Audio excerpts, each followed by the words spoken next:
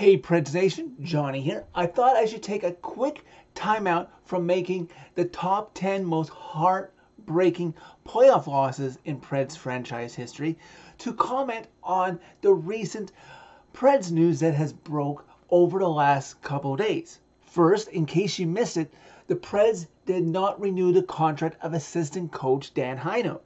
I didn't make a video about it at the time of his termination and consideration over who might replace him, but I did make a prediction on social media, specifically Twitter, so you can go back and check that my prediction was right, as I take a victory lap on correctly predicting that the Preds would hire Darby Hendrickson to be the new assistant coach of the Predators. The reason why I predicted Darby Hendrickson to be named as the replacement is that they played together.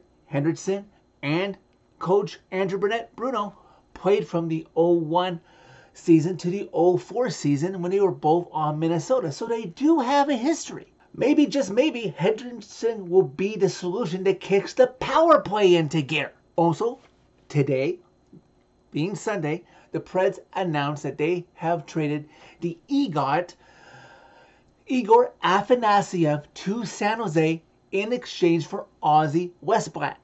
For anyone who religiously likes to follow the Milwaukee Admirals like I do, you may remember that the San Jose Sharks loaned Westblatt from their farm team, the San Jose Barracuda, to the Milwaukee Admirals late in the season, where he continued to play with the Admirals in the playoffs. Westblatt would record 1 goal and 5 assists in the regular season, and then would go on to record 2 goals and 7 assists through 15 playoff games, helping the Admirals reach the Western Conference Finals in the American Hockey League for the 2nd straight season.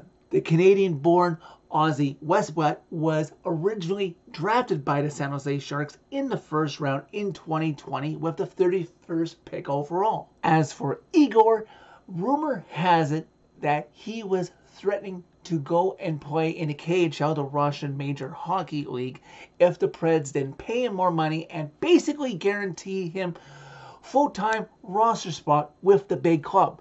And since it seemed that Barry could not promise him that at the time and risk losing him for nothing, Trotz did the right thing and at least got something for him.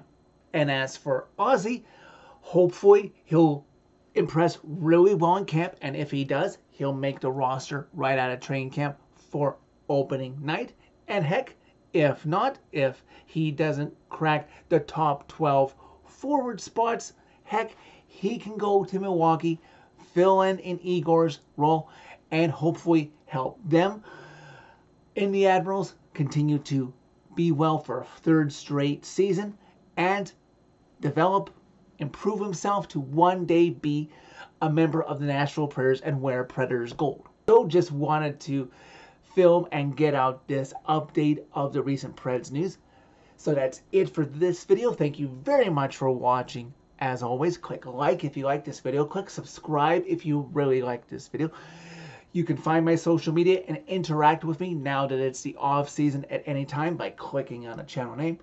Tell all your friends about Predemption, and stay tuned this week. Very soon I will have out the top 10 most heartbreaking playoff losses in Preds history of all time, and later this week and next week there'll be draft news and free agent news, hopefully to give us something to look forward to now that it's the off season.